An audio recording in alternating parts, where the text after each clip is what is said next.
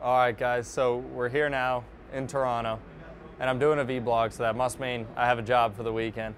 But actually, the exciting news is that we're going to be doing 6 of the last 8 races with Newman Haas Racing, 5 of which will be sponsored by Quick Trim. We're still working on selling Mid-Ohio, which is the only race that will be unsponsored.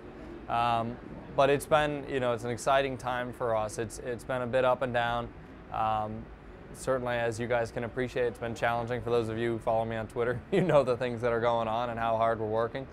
But it's nice to have Quick Trim back on board helping us out. As I said, they'll be on board for 5 races. Those races will be here in Toronto, Mid-Ohio, Sonoma, Chicago, Japan, and Homestead will be the 6 races that we're doing for the remainder of the year. So all really races that I love. I wish I could do Edmonton and Kentucky as well, but it's just not looking likely at this point. Hopefully maybe Kentucky can happen with a different sponsor.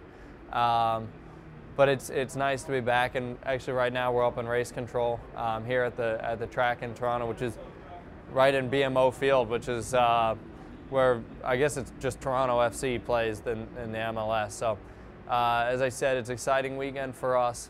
We just finished first practice. The car was pretty competitive, so hopefully it keeps getting better and better.